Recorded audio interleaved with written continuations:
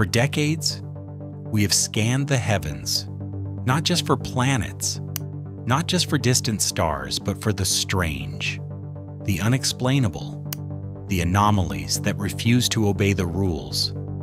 The James Webb Space Telescope was built for this very purpose, to cut through the noise of the universe and show us what hides in the darkness. But nothing could have prepared us for what it has just seen. In what began as a routine observation of 3I/Atlas, the third recorded interstellar object to ever visit our solar system, scientists saw something they should never have seen. Not reflected sunlight, not cosmic dust scattering photons, but light. Artificial light. A glow so precise and so controlled that it seemed to be radiating from within the object itself. In that instant, a simple observation became the most chilling astronomical discovery of our time. 3I/Atlas was first noticed as a faint, lonely speck on the outer edge of the solar system, its trajectory unlike anything native to our neighborhood. It wasn't born here. It had crossed the void between stars, flung into our vicinity by some unknown event, now drifting closer like a silent messenger. Scientists expected another Oumuamua, a strange rock tumbling through space. But even from the earliest images, something was off. The object was too bright for its estimated size. Its magnitude didn't match its physical dimensions or composition. And stranger still, that brightness never flickered, never dimmed, never flared the way comets usually do when they release gas and dust. This was no frozen rock. Its light remained eerily consistent, as if it was not reflecting the sun at all, but shining with its own power. So telescopes around the globe turned toward it. And eventually, James Webb, humanity's most advanced eye in the sky, was tasked with unlocking its secret. Suspended 1,000,000 miles from Earth at the Lagrange point, Webb was designed to see the unseen. Its instruments don't just look at light, they look at heat. What they found shocked the scientific community. The object wasn't just reflecting sunlight, it was emitting its own thermal signature, centralized, radiating outward from its core. Natural objects don't behave this way.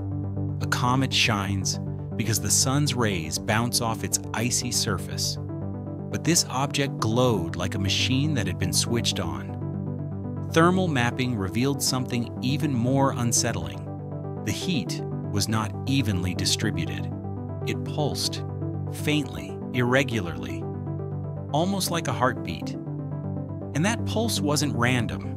It cycled in subtle intervals, suggesting that it might be more than mere geology. It might be technology. Theories began flying in from NASA, ESA, and leading astrophysics institutes. Could this be radioactive decay from exotic elements, subsurface friction caused by its journey, the presence of alien isotopes unknown to science? One by one, those theories failed under the weight of data. What remained was the possibility no one wanted to write down. 3I/Atlas might not be a natural object at all. Its trajectory was too precise, its rotation too stable. Its lack of a cometary tail seemed deliberate, as though something shielded it from solar radiation. And then came the most disturbing finding yet. Its surface reflectivity, or albedo, was near perfect in places. Not like ice, not like dust, but like polished metal. This wasn't just a rock. This was structured, engineered, built. But perhaps the most damning evidence came from the light itself. Photometric analysis showed that Atlas wasn't reflecting light broadly like a natural object. It was emitting light in a narrow, controlled band of wavelengths, the same way we design LEDs, and communication lasers. Even more unsettling, that band of light contained frequencies used in our own communication and guidance systems.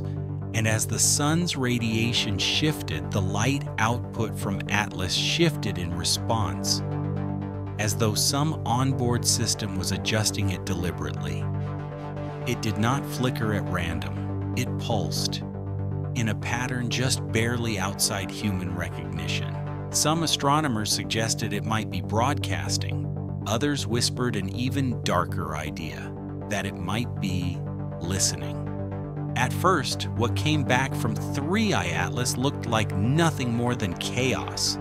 A haze of electromagnetic emissions smeared across the spectrum, the kind of cosmic background noise every radio telescope in history has picked up at one point or another.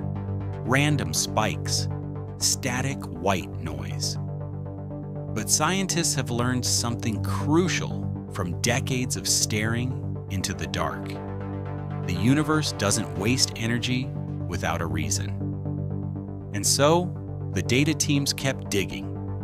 They ran the signal through filters, cross-checked it with every known natural source of electromagnetic activity. Pulsars, quasars, cosmic ray bursts, even the cosmic microwave background, and still, it refused to match. Something about it was too tidy. So they went deeper. Teams from MIT and Harvard began running Fourier transforms, mathematical tools designed to strip a signal down to its periodic components. If there was any pattern hidden in the static, this would reveal it. And that's when the ordinary static cracked open, like a wall hiding a secret door. Beneath the apparent randomness was a repeating pulse. Not the kind a natural object would emit, not the slow, steady beat of a pulsar or the decaying hum of a black hole's accretion disk, but something far more deliberate. The intervals were precise, repeating at near-perfect cycles, with just enough variation to avoid being purely mechanical. It was structured, almost elegant, like someone had woven a whisper into the noise, hiding meaning in the chaos. This was no accidental emission. This was a signal. The scientific community split almost immediately. Some called it a beacon, a cosmic lighthouse sweeping across space, waiting for someone to notice. Others theorized that it wasn't meant for us at all. That 3i Atlas was engaged in a constant data stream, a kind of interstellar telemetry sending information back to wherever it came from. What disturbed everyone the most wasn't just the presence of the signal. It was its consistency. Since the very first day James Webb detected it, the pulse had never changed. Not once. Not in frequency, not in amplitude, not in rhythm. That implied intent. If this were a natural phenomenon, it should have evolved over time. Radiation should have caused it to decay. Its signal should have drifted or weakened as it tumbled through the solar system, but instead it remained steady, as though it had been designed to do exactly that. And then came a more chilling observation. When the object passed through regions of denser solar wind, when cosmic radiation spiked, when Earth-based observatories tried to observe it simultaneously from multiple continents, the signal seemed to shift slightly. Not enough to break its pattern, but enough to suggest it was aware of its environment. Some researchers quietly floated a disturbing hypothesis. What if this signal wasn't just broadcasting? What if it was listening too? If true, this meant Atlas wasn't just a rock humming with alien energy. It was an instrument, an active participant in the space around it, sending and perhaps even receiving information in real time. The pulse was no longer treated as random background noise. It became something far more unsettling, The first potential evidence of a conversation happening right above our heads, one we weren't a part of, one that might have been going on long before we even knew to listen. And as the data kept streaming in, one truth became impossible to ignore. Whatever 3I Atlas was, it was not passive. It was doing something deliberate. And humanity had just stumbled into its signal like an eavesdropper, overhearing a conversation not meant for them. Then it happened. The moment that sent shockwaves through every observatory on Earth. In less than 2 minutes, 3I Atlas erupted in a violent surge of light, its brightness climbing by nearly 40% in a spike so sudden, so unnatural, that it could not be explained by any known cometary process. Natural outgassing produces gradual changes, not explosive flares of perfect symmetry. This was not the chaotic flicker of ice sublimating in sunlight. It was precise, almost surgical, as if some hidden mechanism deep within the object had just powered on. The James Webb Telescope's thermal instruments recorded a concurrent shift in heat signature, as though the entire body of the object had been momentarily energized, its temperature climbing like a machine warming up. Scientists described it as witnessing a stone suddenly take a breath. The timing was uncanny, almost theatrical. The flare occurred precisely as the object crossed a particular threshold in the solar system, as if responding to an invisible tripwire. Panic and awe spread through the scientific community. This was no passive lump of interstellar rock, no mere relic of a distant star system wandering aimlessly through our neighborhood. Something inside it had chosen that exact moment to reveal itself, or perhaps to test something. The idea that we might have triggered this reaction simply by observing, by pinging it with radar, by shining our attention on it, began to spread like wildfire. Was it signaling back? Was it scanning us? Or was this simply its way of saying, "We see you too"? The flare did not last long. Just as suddenly as it began, it faded, leaving behind a quieter, steadier glow. But something fundamental had changed. Its energy profile was no longer the same. Whatever 3I Atlas had done in those minutes, it had left the object subtly different. Its thermal signature permanently elevated, as though some dormant system had been awakened and was now running silently in the background.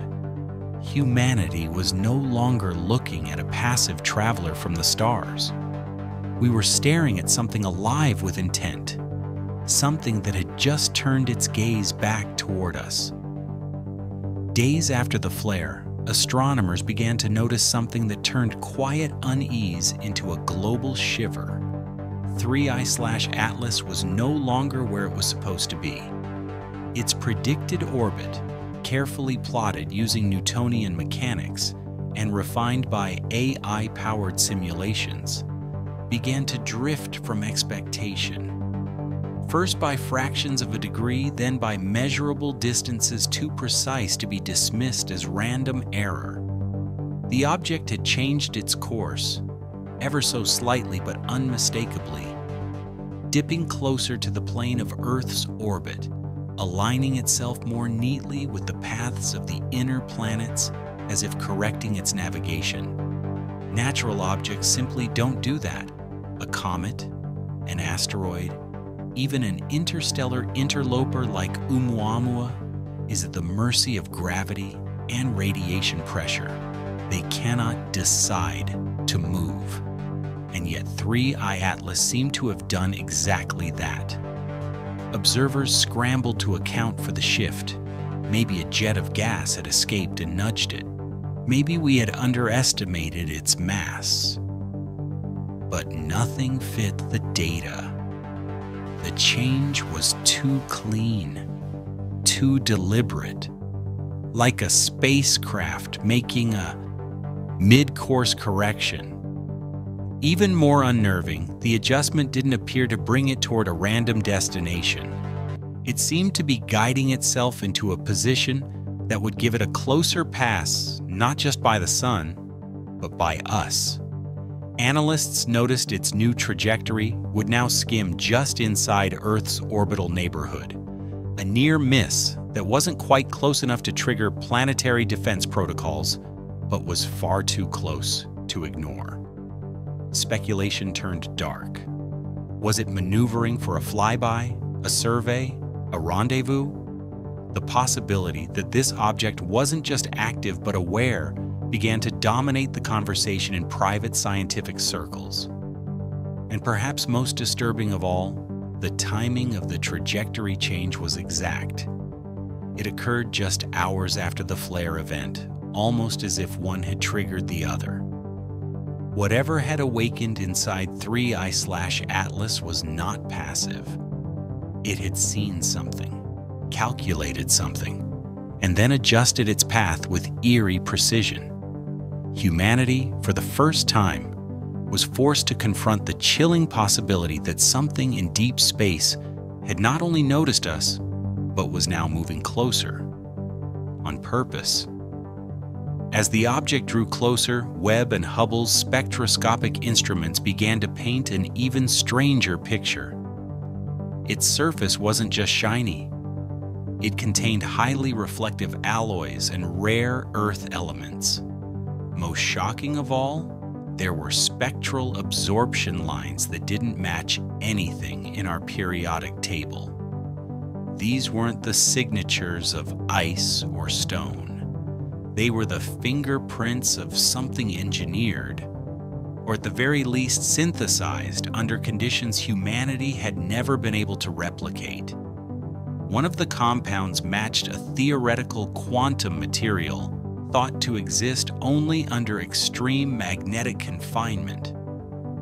If that was true, then this object was either unimaginably old, a relic of a civilization that predates human history, or it was recent, built by an intelligence far beyond our own. As evidence mounted, fear grew. Governments went silent, encryption levels rose, and observatory data was locked behind classified firewalls.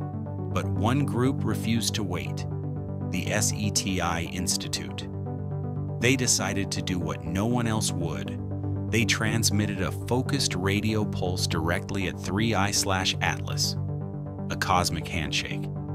The message contained universal mathematical constants, the periodic table, and simple diagrams of humanity. It was a cautious hello, a question cast into the void. Days passed. Nothing. Then, on the third day, one of SETI's monitoring stations in Chile received a return pulse, a narrow band signal, distorted, but unmistakably timed to arrive exactly 72 hours after the transmission. It wasn't an echo. It wasn't random scatter. It was processed and sent back.